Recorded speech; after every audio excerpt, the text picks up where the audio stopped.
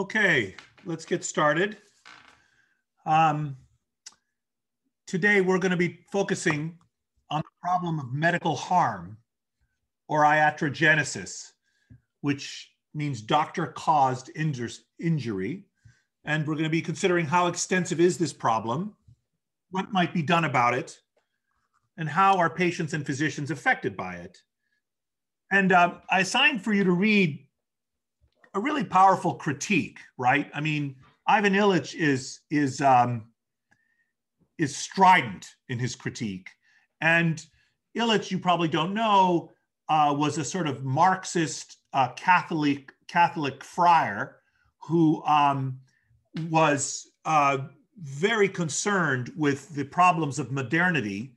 And he wrote a bunch of critiques of schooling. And he wrote a famous book called De-Schooling Society. And he wrote a critique of modern transportation systems. And he also wrote a critique of modern healthcare systems, which he thought were not so good. And I'll just read to you the opening of what I assigned to you, which is well worth reading. This is Illich. Illich says, this is the first sentence of his book. He says, "The medical establishment has become a major threat to health. The disabling impact of professional control over medicine has reached the proportions of an epidemic. Iatrogenesis, the name for this new epidemic, comes from iatros, the Greek word for physician, and genesis, meaning origin. Discussions of the disease of medical progress has moved up on the agendas of medical conferences. Researchers concentrate on the sick-making powers of diagnosis and therapy, and reports on paradoxical damage caused by cures for sickness take up increasing space in medical dope sheets." I mean, Illich is not happy with modern medicine. He's very concerned about the damage that modern medicine might do. And in fact, when I was in training, one of my residents took me aside sometime during my internship and told me something I've not forgotten. He said to me, "Remember, Nicholas, hospital admission is not a benign procedure. Bad things can happen to people under medical care, and we need to take this possibility very seriously." Now, there are many different terms that can be used to describe medical harm. An error or a mistake is a failure of the planned action to be completed or the use of a wrong plan. An adverse event is an injury resulting from a medical intervention rather than the disease itself, and it typically involves an error. But an adverse reaction is a bad outcome from a well-planned action. And not all errors lead to harm. And not all harms are the result of errors. There can also be something known as maloccurrence. Something bad happened, but it wasn't anyone's fault. And not all errors are negligent, because negligence is judged according to local standards. It is care, negligence is care falling below the standard of care in the community. So just because in the hands of the world's best surgeon, a bad outcome would not have occurred, does not mean a doctor whose care results in a bad outcome has been negligent. And finally, there's also the problem of poor quality care, which subsumes all of the foregoing and more. Illich and others lump all of these under the term of iatrogenesis, or doctor-caused injury. And this term and medical harm, the term medical harm, are the most general terms we could use.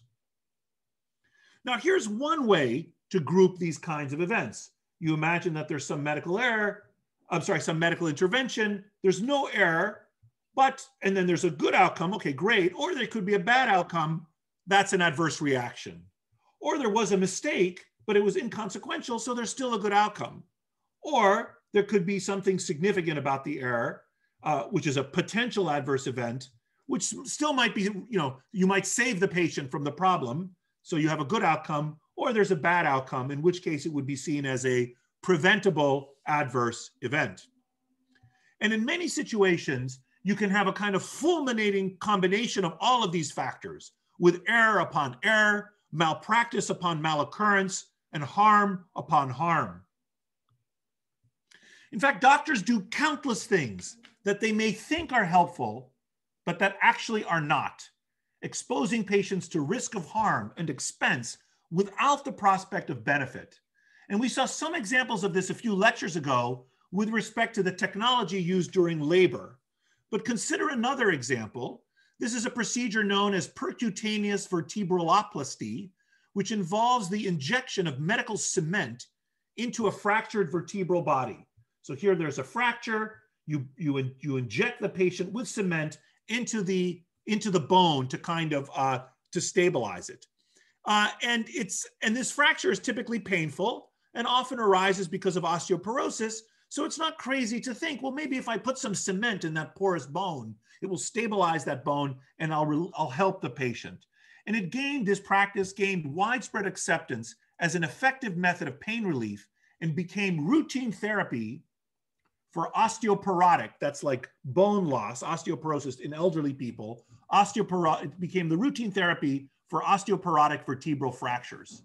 And finally, in 2009, a multi-center trial randomly assigned 131 patients to undergo either the surgery or a sham procedure, a simulated procedure without any cement. And this is an extremely rare example of a placebo-controlled surgical trial. It's very rare that we randomly assign, pick patients in the operating room and say, you guys are going to get a real operation and the rest of you are going to get a fake operation because we want to check whether the operation actually works. You might think, well, surgeons know what they're doing. It's very mechanical. They're cutting and moving things around. How could it help if it doesn't actually help? Well, sometimes just merely the experience of going to the operating room makes patients feel better. And sometimes it could be harming patients and we don't know. Anyway, in this study, the primary outcome was disability and pain, and higher scores are worse. And at 1 month, there was no significant difference between the vertebraloplasty group and the control group, even though both groups had immediate improvement in pain and disability. So here is the surgical group, here's the sham surgical group. They had similar levels of function and pain at the beginning, and at 3 days, everyone is better. Even the people that got the sham surgery feel much better after the surgery, but by the end, there's no difference between the groups. So that's really a death knell for the performance of this surgery. And another similar RCT conducted around the same time of the same procedure came to a similar conclusion. And these two trials that were published in 2009 had a huge effect on medical practice. An estimated 81,000 patients underwent vertebraloplasty in the United States between 2006 and 2014. But after 2009, the cases progressively declined. And in fact, the number of procedures decreased 53% over the course of a year or two after the study was published. And the cost decreased 43% to $87 million. So we saved lots of surgeries and lots of money by doing this, but we're still doing a lot of these procedures and spending a lot of money, despite the fact that the trials have shown that they're not beneficial. Probably because some surgeons believe they're still helpful, and they may be helpful under certain circumstances, but not in general. Now, the bad things that can happen to you while you're in the hospital or under medical care can run the gamut. This is an example of a rare and particularly nasty drug reaction called toxic epidermal necrolysis, or SJS, Stevens-Johnson syndrome. In it, your skin literally sloughs off your body. It's an immune complex mediated hypersensitivity disorder. Your body mounts an immune attack on the medicine that you've been given. It can be caused by many drugs, but also by viral infections and malignancies. And actually, when it's severe, it can even be fatal in 3 to 15% of cases. Now, whether you would judge this to merely be an adverse reaction or a negligent adverse event would depend, for example, on whether the patient survived and on whether the doctor should have known that the patient was allergic to the drug that they were given. If you innocently give the drug to the patient, they get this condition and they survive, you think differently about it than if you goof and give a drug to a patient you know they were allergic to and then they die. Very different situation. And adverse drug reactions, including severe ones like this, are not uncommon. Look at these awful blisters on the back of this guy's body. The skin is just coming off.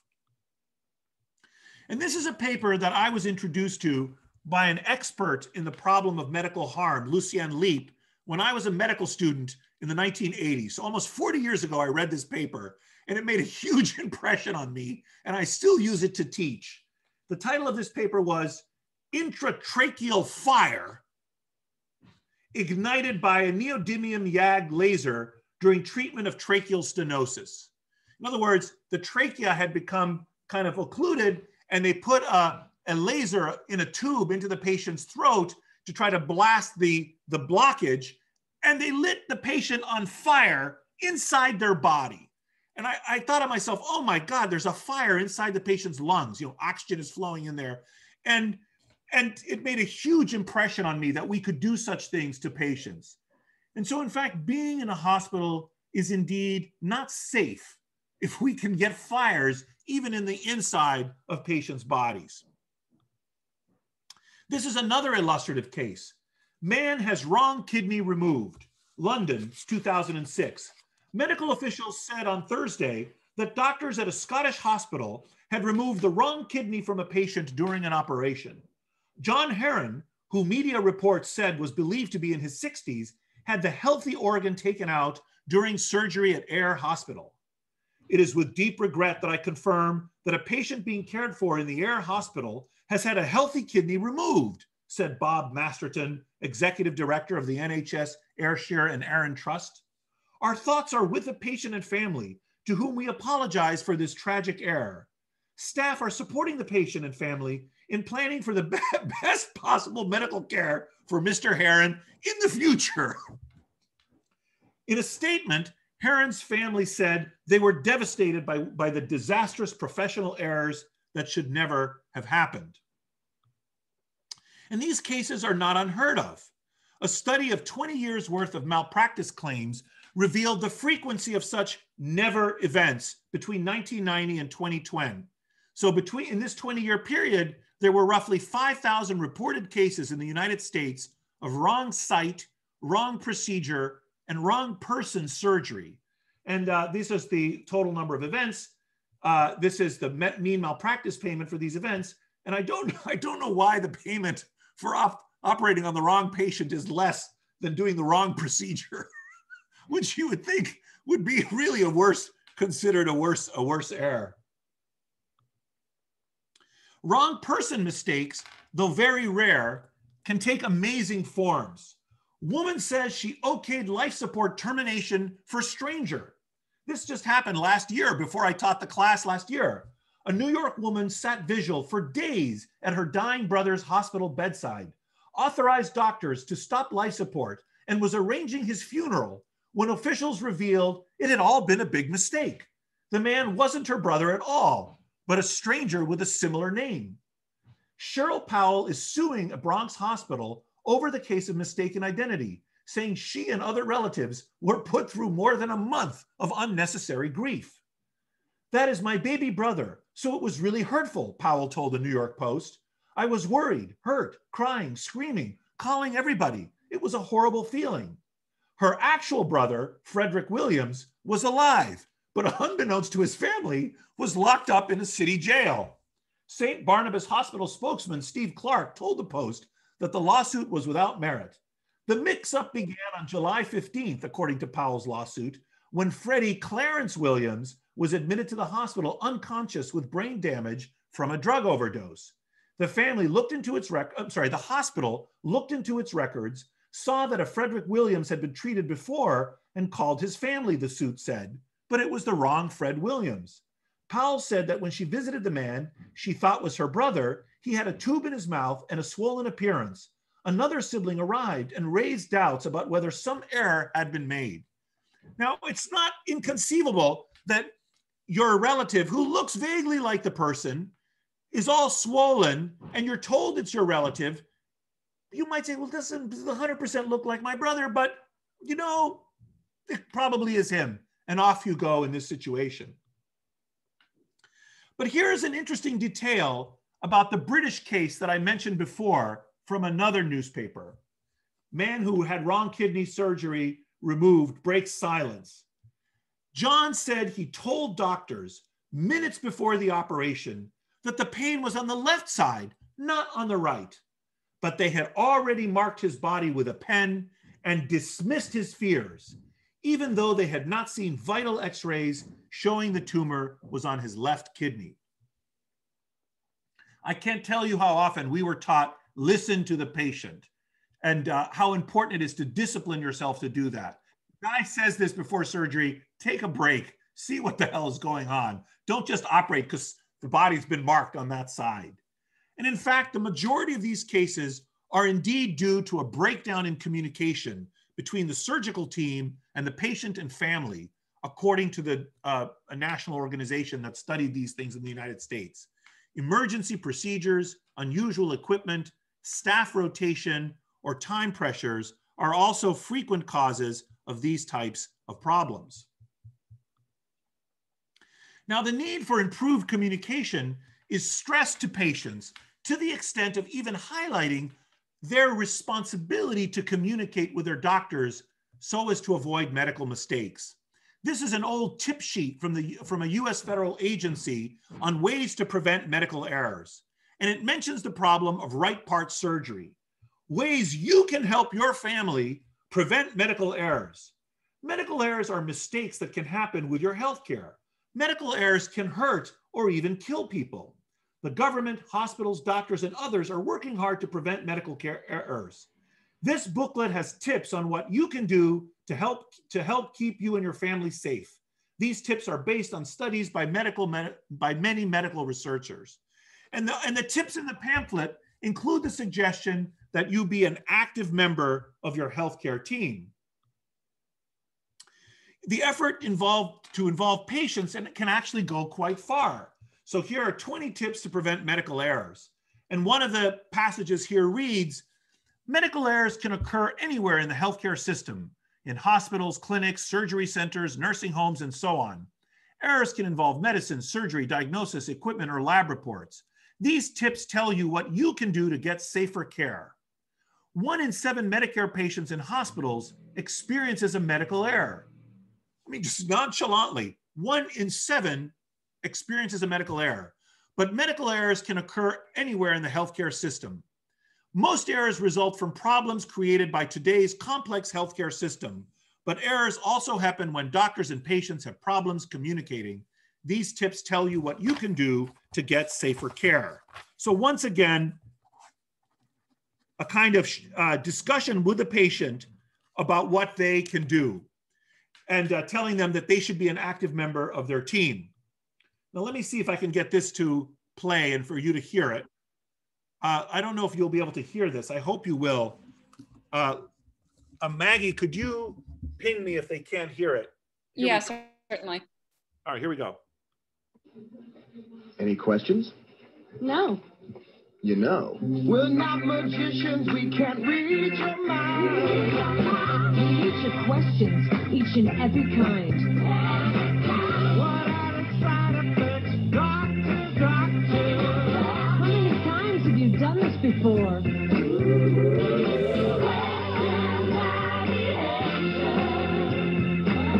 Will this react with my other medicine? Hey, what are all these tests even for?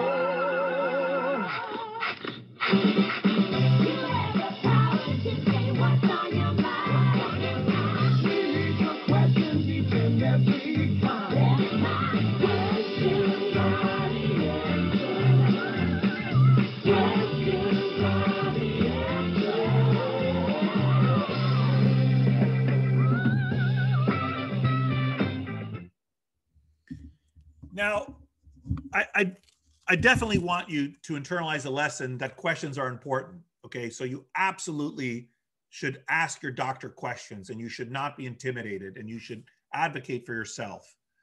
But having said that, what strikes you about this video? Who wants to make a comment about this video? Ananya. I think the emphasis seems to be on getting the patients to act better, and like kind of implies that like, oh, if patients advocate for themselves, then nothing will happen, and like taking kind of shifting the responsibility off from the doctors and onto the patient. Yes, exactly. That's exactly what's going on. And it's actually quite troubling. Anyone else have anything to add to that? Kenneth. I think also if we connect this to one of the themes in the course, it's a very individualized view of what, individual medical cases, how individual medical cases can improve, and it doesn't speak to any sort of structural changes in the healthcare system or what hospitals can do. Excellent. Emphasis on agency away from structure. Chris.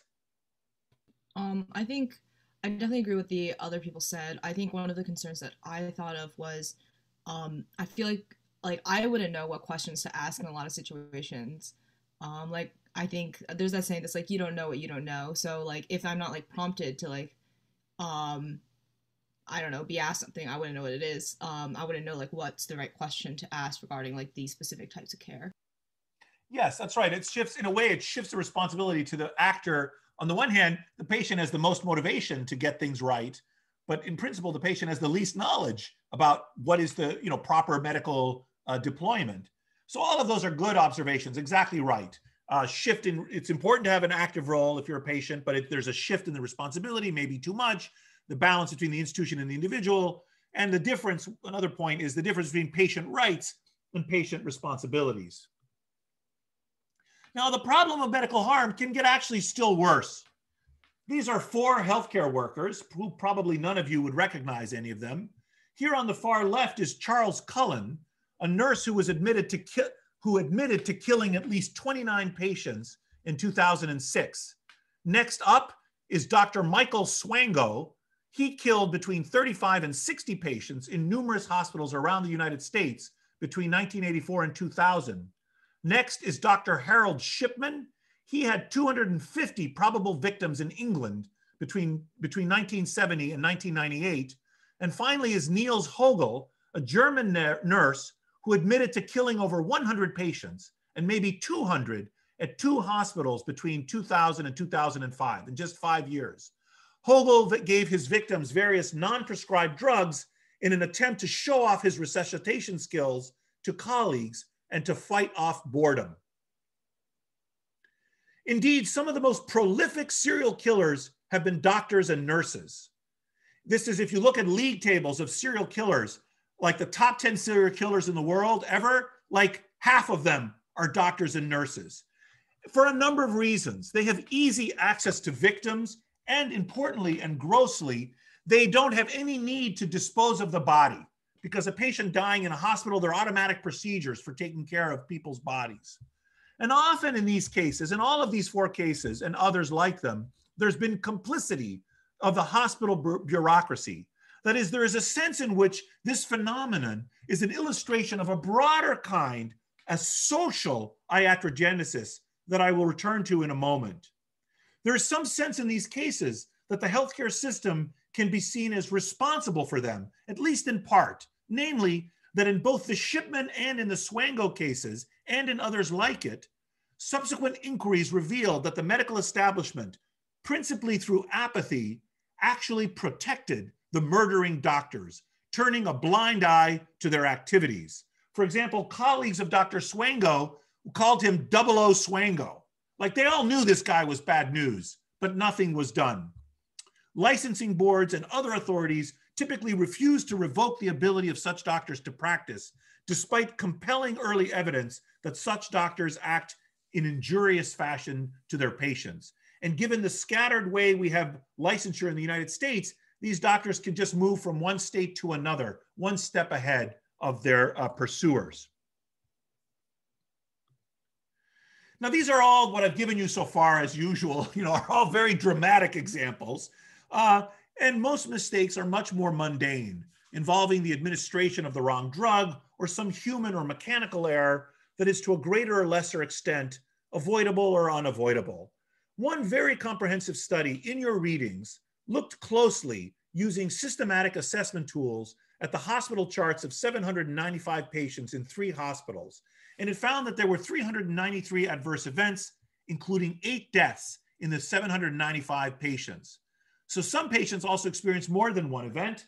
So this shows the type of adverse event in severity level. This is the most severe, it's death. This shows the total, and there are different kinds of medication related, procedure related, nosocomial infections, that's a hospital acquired infection, device failure, and so on. And there are 8 deaths among these 795 patients. So 1% of the patients hospitalized died from a medical mistake or medical error. Stated another way, adverse events occurred in 33% of hospital admissions at a rate of 91 per 1,000 hospital days, and 1% of patients died. Now, incidentally, this study also found that one of the most widely used tools to detect iatrogenesis and medical harm, in the opinion of this study, grossly underestimated the frequency of adverse events in hospitalized patients. Overall, mistakes, both minor and major, are not uncommon, and they occur across the whole spectrum of care, from diagnosis to treatment. And the burden of medical harm is very significant. Another study using a very broad sample found that adverse events occur in at least 3.7% of hospitalizations. 27% of these are due to negligence, and 13% of these events resulted in death, and 2.6% in serious disability. Actually, if you do this arithmetic, you find that the death rate from adverse events in this study was 0.5% of hospitalized patients. The study on the previous slide was 1%. So this is the sort of range we are in. 1 second, David. So in fact, between 44,000 and 100,000 Americans die each year due to medical errors inside and outside of hospitals. Medical errors are one of the top 10 killers in the United States, and they cost us between $17 and $29 billion every year. Yes, David. In the last slide, it was something like, didn't you say 33% of people in that study, there were adverse events in 33? And so wasn't 3.7 and 33 like very different? The definition of adverse events could have been different. So this might not have included, patient falls or pressure ulcers or something else. So you're absolutely right. Yeah. These numbers are sort of all over the place, and it depends on the tools you use and how you define it and blah, blah, blah. But the point is, somewhere between 0.5% and 1% of hospitalized patients might die because of a medical mistake. And if you do the arithmetic, it's a top 10 killer. The exact numbers are actually debated in the literature. And I gave you one study in particular, just to give you a flavor for it. But you're right to question the arithmetic. Now, the number of deaths, as I said, from medical errors would place medical error in the top 10 killers somewhere in this range, right over here, between below Alzheimer's disease, but, above suicide, near diabetes, for example. And even on the low end of 44,000, more people die from medical errors than die from motor vehicle accidents. 43,000 Americans die from motor vehicle accidents in that year, or breast cancer, also 43,000, or AIDS. 17,000 people die of AIDS, at least 44,000 from medical errors. And medical errors in iatrogenesis are not just about serious problems, however. They can also be about non-fatal problems. So right now we've been speaking about death, but there's even more harm that's caused not by fatal errors, but by non-fatal ones. Raise your hands. How many of you have had your wisdom teeth removed? About how many is it, Maggie, would you say? I can't see. Half of the class, or? I think people forgot about the hand raising thing, or at least I did, and it's a good chunk. A good chunk. All right. Well, this is a slide that shows, less severe medical harm, the burden of medical harm, millions of wisdom teeth pointlessly removed. I think I assigned this reading. I can't remember. Did I assign the reading? Yeah. Yeah, you did. 5 million people per year have wisdom teeth removed at a cost of over $3 billion. There are 11 million days of productivity lost. 11,000 patients have permanent nerve damage as a result, and there's no evidence to justify this iatrogenic epidemic. Only 12% of cases may actually be justified.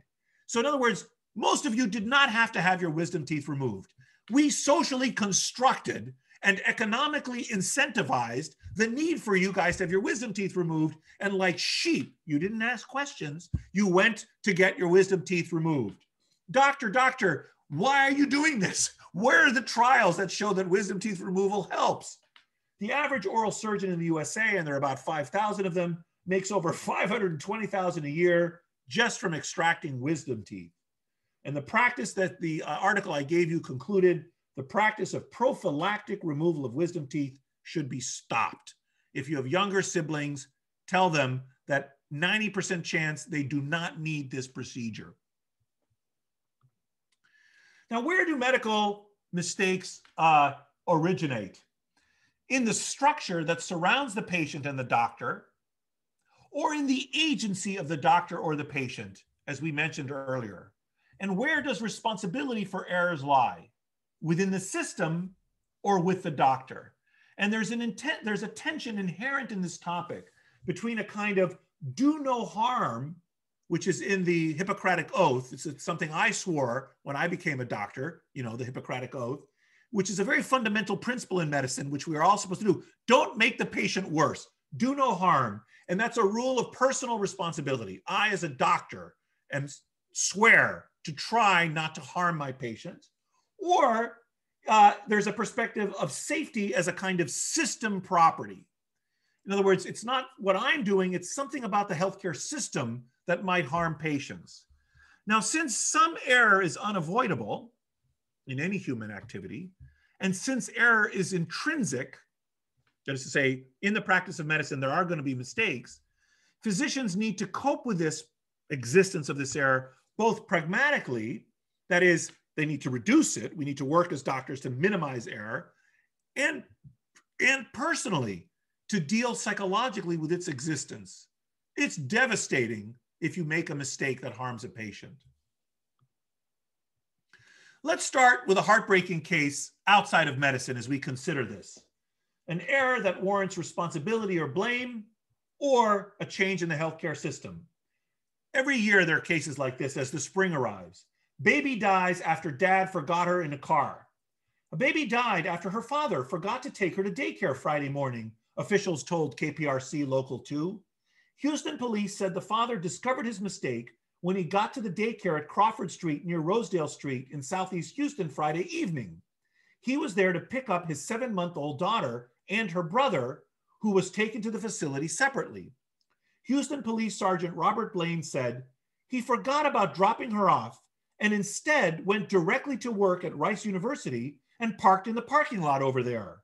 He returned around 5 p.m. to his car. His child was dead in the back seat. Drove back to pick up his son and his daughter at daycare, and upon arrival here at daycare, discovered the 7-month-old infant was in the back of the car. The girl was rushed to the hospital where she was pronounced dead. Investigators said they believe she died from the heat. This was in March 15th of 2008. Police said taking the children to daycare separately was a change in routine for the family. The mother dropped off the girl's brother separately because of swim practice. Detectives said they believe this was an accident. As of Friday night, no charges had been filed and the investigation continued. Similar cases occur every year. You guys are going to see cases like this and you'll email me in the coming months, I know it. And this was clearly an error. Now, what do you think caused this death? I'm going to give you two choices. Do you think it was the dad's actions, or do you think it was the drop-off system? So raise your hands if you think it was the dad's actions.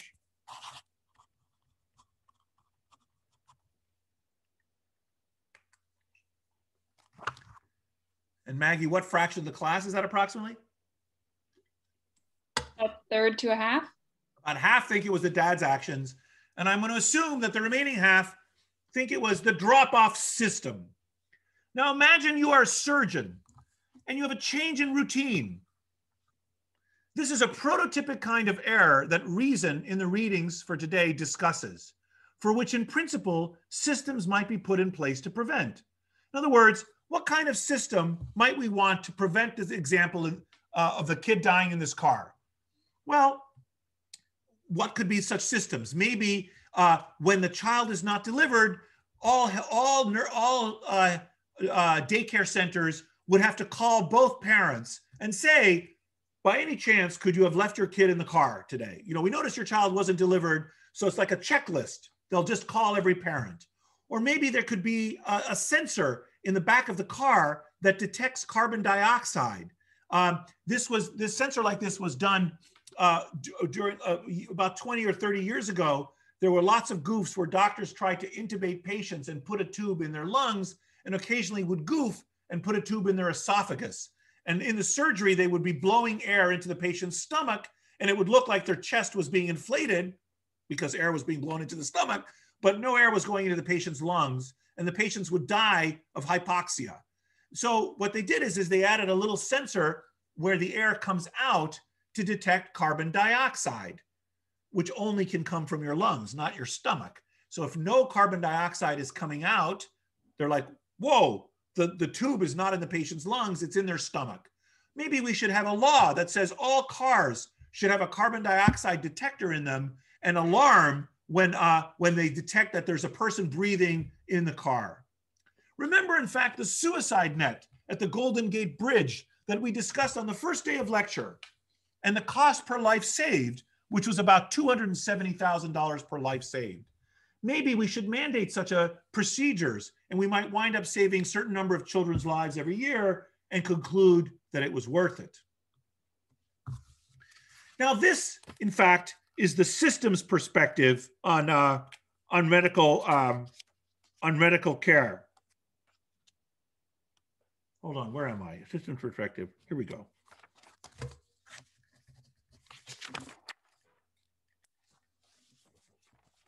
And this perspective says that the best people can make the worst errors. This is true. Even the best surgeon can make a mistake. Short-lived mental states, such as forgetfulness or inattention, are the last and least manageable part of the error sequence. People will always make errors and always commit violations of procedures, and blaming people for their errors will have no effect on their future fallibility. Like the driver and the baby, that father did not intend to kill his child. That father feels awful about what happened in his child. He made a mistake. And so the question is, can we construct systems that help mitigate those types of mistakes in these types of situations? And so I'm going to talk more about this, but before I do, yes, Severin. I have a kind of a opposite question in a certain degree. Like, would you consider that there are a lot of systems in place in modern hospitals that almost like not incentivize, but directly provoke mistakes? Like, kind of what I'm thinking about is that, like, isn't it still that like residents can have 36-hour shifts? And I can't imagine that someone who's been doing something for 36 straight hours is particularly thinking about the small details. Well, I can say, as someone who did that, you learn. I mean, yes, it's absolutely the case that your brain is not performing as well in the 36th hour as it was in the second hour. But you really learn to try to reduce that error proneness. And we used to work, so there have been changes in the hours that are required, and they should absolutely be implemented. And you're right in what you're saying, but nevertheless, what I would say is that there is some sense in which you can get used to it, especially if you're in your 20s and you're young. But the other thing that was implicit in what you said is it the case that when we build systems that protect doctors from making mistakes, maybe the doctors become sloppier? And you may or may not know this, but for example, there's some evidence that as we've made cars safer, like as we added airbags to vehicles, the fatality rate did not decline because people started driving more recklessly. They're like, oh, now the car is a box of steel and there are airbags in them. So as we've kept making improvements, maybe people get a little bit sloppier. So if that's what you're asking, I haven't seen studies to that effect, but I suppose it's possible. Anyway, I'd like to turn to the problem of blame, because a very influential report was released by the Institute of Medicine in 2000, trenchantly entitled "To Err is Human," and it identified several ways to reduce medical harm. And one way was that healthcare organizations should implement non-punitive systems for reporting and analyzing errors. The Institute of Medicine and other official policymaking bodies and experts in medical error have championed the need for a blame-free culture in medicine, with systems for detecting and reporting errors similar to other industries. And it is commonly argued that the best way to uncover and reduce error is to promote a culture where no blame is ascribed to individual actors. Moreover, in this paradigm, most errors are viewed largely as system-based, as impossible to eradicate completely, and as infrequently traceable to truly negligent actions. Blame is seen as doing more harm than good, as engendering feelings of inadequacy or fear of punishment, and as ultimately pushing analysis and recognition of mistakes underground and limiting opportunities for improvement. So the current thinking about the occurrence and prevention of errors focuses on this systems perspective. I'm not sure I entirely agree with this, but let me tell you a little bit about it. This perspective says, look, healthcare is a complex system. Errors and harm result from multiple faults and diffuse breakdowns. Humans are just one part of the system, and error is an intrinsic part of the system. And the argument in this perspective is that healthcare is a complex and technological industry that's prone to accidents. So let's start working to fix the system, pay attention to the structure around the agency of the doctors and the nurses. And in fact, when large systems fail, it is typically due to multiple faults that occur together. And this is the famous Swiss cheese model that was in your readings and that I also discussed in the setting of COVID pandemic response a few lectures ago. Every step in a process has a potential for failure. And the ideal system is analogous to a stack of slices of Swiss cheese. You know, if you consider the holes as opportunities for a process to fail, and each of the slices as defensive layers in the process, an error may allow a problem to pass through one layer or even in a second layer, but then a system will stop it from occurring. For a catastrophe to occur, all the holes need to line up, and then the accident can occur when all the holes are perfectly lined up and the error cascade can occur. The more defenses you put up, the better. And also, the fewer the holes and the smaller the holes, the more likely you are to catch and stop errors that might otherwise occur. One of the greatest contributors to accidents in any industry, including healthcare, is human error. However, saying that an accident is due to human error is not the same as assigning blame, because most human errors are induced by systems failures, this perspective claims. Humans commit errors for a variety of known and complicated reasons. And these reasons are called latent errors or systems failures. And they are felt to pose the greatest threat to safety in a complex system because they lead to operator errors. They are failures built into the system and present long before the active error. It's the way the system is designed, and we put the human being in this environment and they can't but help to make a mistake, is the argument. A typical example of a latent error is the packaging of two different medications in the same kind of ampule. Who can blame a doctor or nurse who accidentally administers the wrong medication in such a circumstance? And current responses to errors tend to focus on the active errors, but in many cases, this is not an effective way to make the system safer. Discovering and fixing latent errors is likely to have a greater effect on building safer systems than trying to stop doctors and nurses from making mistakes at the point at which they do. And so this is the idea that healthcare has to look at medical errors not as a special case of medicine, but as a special case of error, and to apply the theory and approaches already used in other fields to reduce errors and improve reliability. For example, in nuclear power or in airline travel, what do they do to minimize errors that we could learn from and apply in medicine, treating the problem as a systems problem, not as a problem of the human operating the nuclear power plant or the pilot necessarily driving the plane. So the systems perspective believes that medical accidents are usually the result of complex systems failures. And although incompetent and malfeasant staff can exist,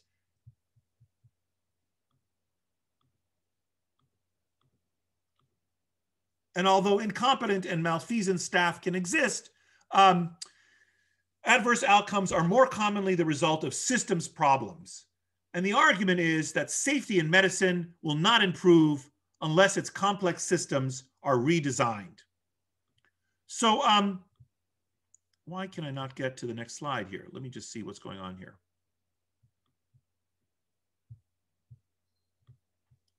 Here we go. Now, two typical kinds of human fallibility are something known as post-completion error and miscompletion error. A post-completion error is omitting the final step in a process, like leaving an original document on a copying machine or sending an email without an attachment.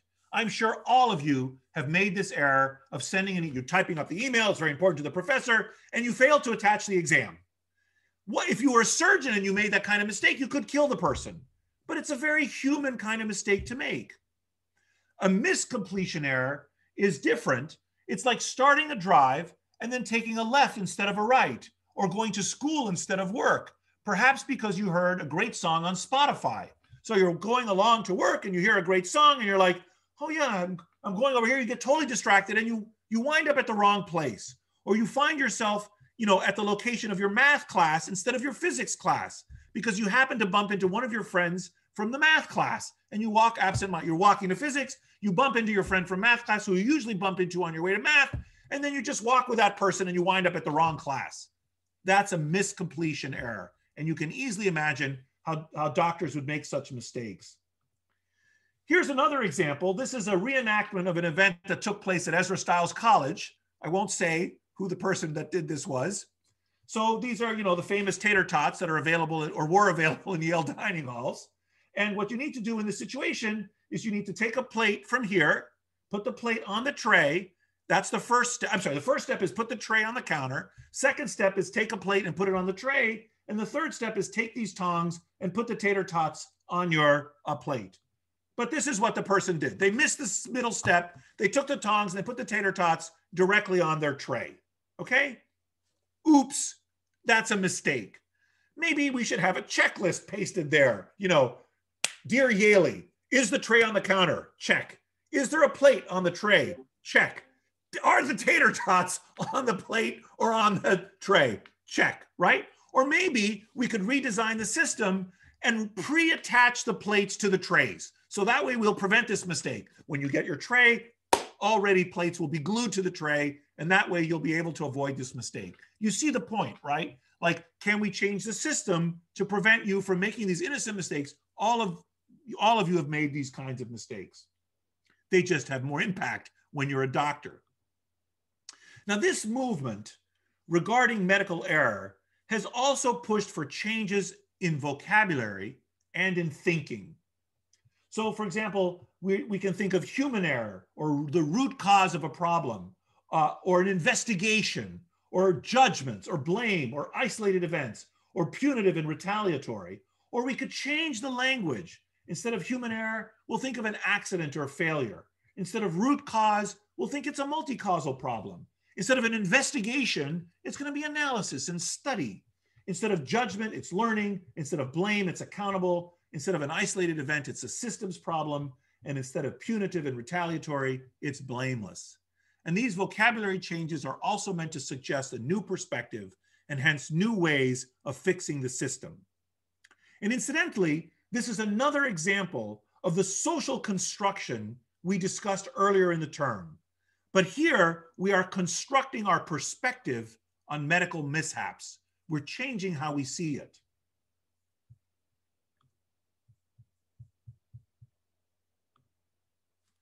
And this system's perspective has proposed various fail-safe devices and technical fixes, similar to the changes implemented in aviation safety, such as checklists and foolproof equipment design.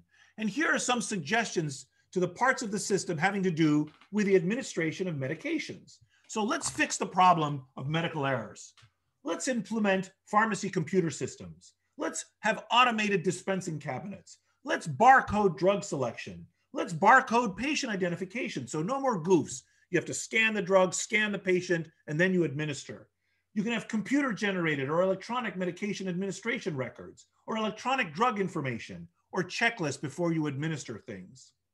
For example, there are many reasons for unclear medication orders that technological interventions, modifying the structure, circumventing the physician's agency, might fix. One study found that 17% of physicians had illegible handwriting. Let's get them to type so that people acting on the physician's orders can read what the doctor wrote. For example, dispensing errors can be made because medication names are misinterpreted and not just illegible. There are hundreds of drugs with similar names that can be confused or interchanged. So quinine is not quinidine, sulfasalazine is not sulfadiazine, hydroxyzine is not hydralazine, Losec is not Lasix, Klonopin is not clonidine. You guys don't know these drugs, but when I read these drugs, I'm like, this is ridiculously hilarious. These drugs are totally different, and on and on. So, and giving the wrong medicine can actually harm patients quite a bit. And in fact, some brand name changes have caused such some brand names have caused such confusion and frequent errors that the manufacturers voluntarily change the brand names. For example, Losec, where's Losec, is now called Prilosec instead of Losec because it was confused with Lasix so often. And whose fault is it when doctors or nurses use the wrong drug, even if the names are different, if the vials of the drugs are hard to distinguish and both types of vials are in the same drawer at the patient's bedside? In intensive care unit settings or in emergency room settings, there's a crash cart that'll have lots of drugs in little vials. You flip that little plastic lid off and you put a needle in a little rubber stopper that's at the top. Furosemide is a diuretic that makes you pee, and midazolam is like Valium and it relieves your anxiety or puts you to sleep. Totally different drugs, but they look so similar. You can easily see a doctor making this kind of mistake. And in fact, you can make the same mistake. You go to the pharmacy, you go to the CVS, is this shampoo or conditioner? I mean, can you tell the difference? This is Garnier Fructis fortifying shampoo, and this is Garnier Fructis fortifying conditioner. Sleek and shine, Brazilian smooth, it all looks the same. What's the difference? One has the cap on the bottom, I guess because conditioner is harder to squeeze out, and one has the cap on the top. Who could blame you if you put conditioner in your hair instead of shampoo? Or here's another reenactment that can happen to anyone, not just doctors. My brother was visiting me. This was a couple of years ago now, and he left his toiletries in my bathroom. And I wanted to borrow his shaving cream. I went in to shave. And so I was going to grab his cream to shave, or at least I thought it was his shaving cream, but actually it was not. If you look at these two products, they're very different. One is Edge shaving cream, which gives you for sensitive skin and gives you ultimate closeness and ultimate comfort. And the other is Lotrimin, clinically proven to cure athlete's foot, which relieves itching, burning, cracking, and scaling. But they're both on, I was just going into my kitchen, my bathroom and picking up the orange can because it's time to shave. And I spray myself with foot fungus powder instead of shaving cream, okay? It's an innocent mistake. It's obvious why that happened. Was that my fault? There never had been foot powder in my bathroom before, but my brother was visiting and left the product on my sink. This happens, okay, all the time. And there's no doubt that such changes in systems improvements are actually effective. Here are some results from one old study involving computerized order entry. When you force doctors to type in their orders, serious medication errors were reduced by 55%, prescribing errors by 19%, transcription errors by 84%, dispensing errors, administration errors, preventable adverse drug reactions, or ADEs, I forgot what the E stands for, 17%, and so on. So just changing the system reduced the doctor's probability of making mistakes. And indeed, hospitals can do better when they are forced to do better. To ensure compliance with high standards of care, you guys probably don't know this, but every year, the Joint Commission on the Accreditation of Hospitals performs unannounced on-site inspections at hospitals every 18 to 36 months. And during these week-long inspections, surveyors closely observe a broad range of hospital operations, focusing on high-priority patient safety areas, including infection control and medication management. And the stakes for performance during this survey are very high. If you lose your accreditation or have a citation in the review process, it really damages the hospital's reputation. And so hospital staff are keenly aware that their behavior is being observed when the surveyors are there. This study sample included 244,787 admissions during survey and 150,000 admissions during non-survey weeks of patients that were otherwise similar, and took into account the reasons for admission and so on. And it looks at 30-day mortality when you compare patients admitted with a similar condition, if they're admitted when the surveyors are there, compared to patients, otherwise similar patients admitted when the surveyors were not there. And lo and behold, it finds a dramatic reduction in mortality if you're admitted when the surveyors are there looking over the doctors and the nurses' shoulders. So that's a big effect of people upping their game during the period. If doctors and nurses could practice this way year round, we would have thousands of patients' lives per year would be saved. And there are other structural threats to patient safety too, such as the unavoidable annual rotation of house staff. Every year in July, medical students graduate, they become interns, they suddenly have awesome power. Previously, they were just medical students. Now, all of a sudden, they're doctors. I remember the first week I was an intern, I wrote an order to administer a medicine to in a patient's chart, and the nurse administered it. And I was like, wait a minute, don't you need to check with someone else? And she said, no. She did what I told her to do. It was really scary and really made me feel responsible and, to up my game and double and triple check. Now that what I was, because when you're a medical student, you write orders, nobody listens to you. A real doctor has to check your orders before they're done. Anyway, every July, medical students become interns. Interns now become junior residents become senior residents. During July, everyone is the least experienced they can be for their grade. And this annual house staff turnover results in increased resource utilization. Doctors order more tests because they're worried, and decreased quality of care, including risk-adjusted mortality rates. So this is known as the July phenomenon. And this shows the average length of stay in days, which has this little blip up, but never mind that. And this shows the average mortality rate. So what's happening here is there's a seasonal variation in mortality. There's more hospitalized patients die in the winter than in the summer. It's a little parabola that's coming down. This is what would have happened if you had regular doctors practicing. You would have had this smooth parabola, but you get this little upward deflection, that little upward deflection right there, because you have inexperienced doctors taking care of patients. Major teaching facilities show evidence of a July phenomenon with respect to mortality, and the adjusted magnitude of this effect is 0.122 percentage points. And the magnitude of this July phenomena represents a 4.3% increase relative to the average mortality rate of 2.82% for major teaching hospitals. You can detect a rise in death because the doctors are inexperienced. Or to put it another way, perhaps as many as 1 out of 1,000 hospital patients in July die merely because of the newness of the interns. And to put that figure in perspective, that's roughly your risk of death in the next year. So that risk of death that you guys face in the next year, young people in their 20s, that's the risk of death that's imposed on every hospitalized patient simply because they're being cared for by everyone at the least experience level they have for that year. And medical errors, and in particular medication errors, seem to be an especially prominent part of the July phenomenon, because inside medical institutions, fatal medication errors spike in July and in no other month. And this July spike appeared only in counties containing teaching hospitals. This shows the month of death, and this is the ratio of the observed to expected numbers of deaths. And what you can see is that the ratio of observed to expected deaths for inpatient medication errors by month in the United States, you get this big spike in July when people are goofing up and giving the wrong medications.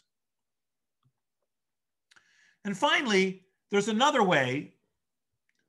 Actually, I'm going to stop there for a moment and see if there are any questions. I can't see you, but if you raise your hands, you appear all of a sudden. So if you have any questions, and then I'll wrap up with another set of ideas taken from Illich.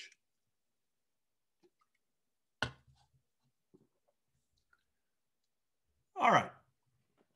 Because there's another way that medical care can be harmful beyond one-on-one effects beyond the one-on-one effects on the bodies of individual patients that we've been considering. So, there are different types of iatrogenesis, is what Illich is arguing. There's individual harm, that's like when we goof and hurt a patient's body, and there's collective harm, which is what Illich is really concerned about the most, which is the way in which the existence of medicine changes our society. And in fact, medical care can impose a kind of collective harm. And this is one conceptualization of what Illich means by social iatrogenesis. And a straightforward example of this is the creation of drug-resistant pathogens that can spread in human populations. So once we start using antibiotics, especially if we use them incompetently, we create the environment for new and dangerous germs to evolve, which is a generalized social harm, not necessarily a harm to a specific individual.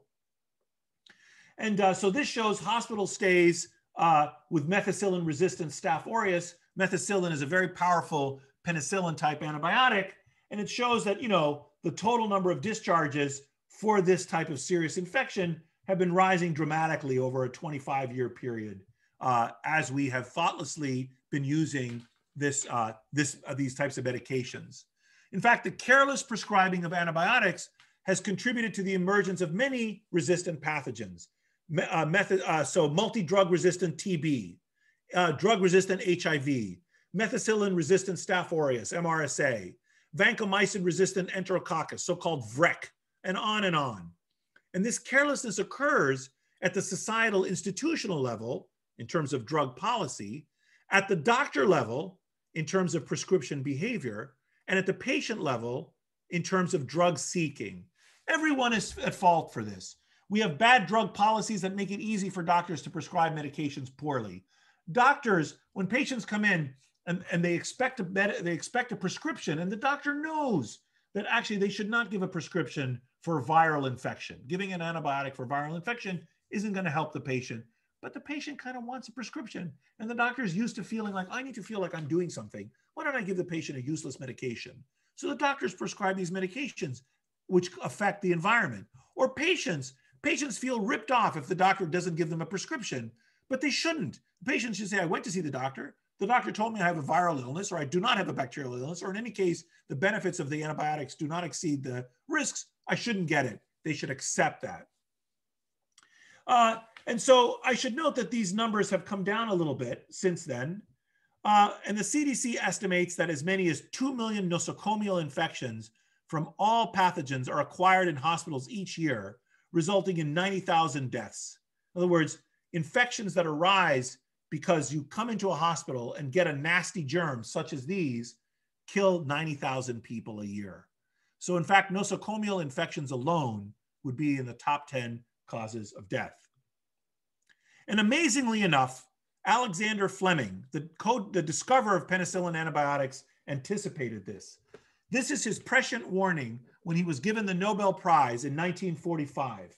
He wrote, remember, he had just discovered it like a few years earlier and already is thinking ahead. He goes, the time may come when penicillin can be bought by anyone in the shops. Then there is the danger that the ignorant man may easily underdose himself and by exposing his microbes to non-lethal quantities of the drug, make them resistant. Here is a hypothetical illustration. Mr. X has a sore throat. He buys some penicillin and gives himself not enough to kill the streptococci, but enough to educate them to resist penicillin. He then infects his wife. As the streptococci are now resistant to penicillin, the treatment fails. Mrs. X dies. Who is primarily responsible for Mrs. X's death? Unbelievable, unbelievable that Fleming thought this way and spoke this way so far ahead of time. But Illich makes an even broader and more subtle argument. He means something different and broader by social iatrogenesis. and his critique of medicine is strident and compelling. When he's talking about it, when he says clinical iatrogenesis, doctors are affecting individual bodies. But in social iatrogenesis, doctors are affecting collectivities. Social iatrogenesis is over-medicalization. It is, Illich argues, the expropriation of health. Doctors take health away from society, take health away from individuals. It occurs when people are encouraged to use doctors for more and more trivial problems, as we saw in the social construction lecture a while back. And it captures the tendency of medicine to damage health, not via individual bodies, but by affecting the total social milieu. Illich goes on later, I don't think I assigned this part of the book, to describe something he calls cultural iatrogenesis, which destroys the human ability to deal with human weaknesses. People become distant from their lives, from their humanity, Illich argues. Here, medical interventions interfere with the authentic experience of our bodies, with the authentic experience of suffering, with the authentic experience of birth, and with the authentic experience of death. What Illich is arguing is that medicine as a system alienates us from our humanity. It's a deep and subtle and hard argument, and I don't know how much I agree with it. It's compelling, but at the same time, I struggle with it. Illich is concerned with the adverse impacts of the social construction of disease. He is concerned with the ways in which the definition of a condition as a disease causes harm. What does it mean when the doctor detects a disease that the patient does not? What does it mean when the patient detects a disease that the doctor does not? What are the consequences for individuals and for society of labeling patients with diagnoses? And writing in 1976, he anticipated and was very critical of the system's perspective on medical error. This is what Illich writes. He writes, with the transformation of the doctor from an artisan exercising a skill on personally known individuals into a technician applying scientific rules to classes of patients, malpractice acquired an anonymous, almost respectable status. What had formerly been considered an abuse of confidence and a moral fault can now be rationalized into the occasional breakdown of equipment and operators. In a complex technological hospital, negligence becomes random human error or system breakdown. Callousness becomes scientific detachment, and incompetence becomes a lack of specialized equipment. The depersonalization of diagnosis and therapy has changed malpractice from an ethical into a technical problem. You see, reason and Illich are in conflict. Illich has one totally different perspective on systems theory that reason and others do. And the question is, once again, what are we to do with this? How are we to actually, because what I care about is minimizing deaths, right? Making the system function best. So I want the perspective that allows that to appear, because it seems as if there's plenty of blame and responsibility to go around on all levels. And ironically, one of the reasons that doctors often are willing to embrace blame, in fact, one of the reasons that doctors often do not want to displace all agency onto a system's perspective, is that they want the credit. They want the credit for healing patients. And so you see, if you say, if there's a mistake, if the patient suffers, that's just a systems problem, then what are you to say about if you miraculously cure the patient? When you're a doctor, you want to believe, I have believed that it was I who made a difference. It was I, not the hospital system, who saved the patient's life. And therefore, if I believe that, I also must believe that I can take the blame, not the system, when things go wrong.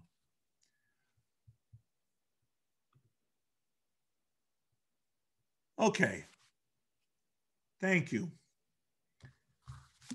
Any questions before I let you go? A student messaged me a question, if you have a second. Okay. They said, as society progresses, there's an increase in the amount of people who are aware of disease and also an increase in the people who are vulnerable to a given disease emigrating to areas where the disease is endemic.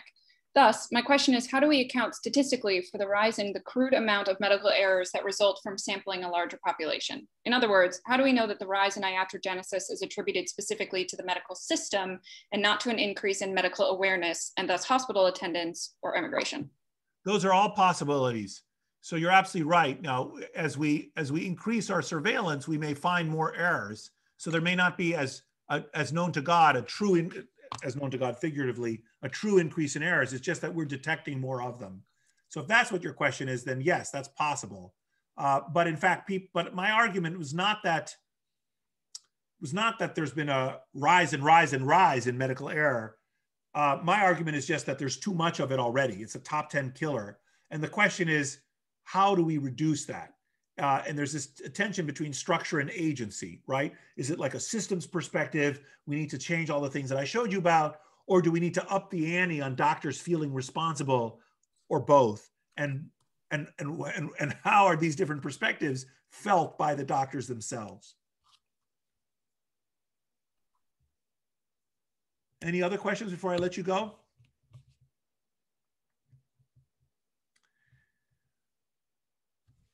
Okay, see you next time. Thank you. Thank you. Thank you.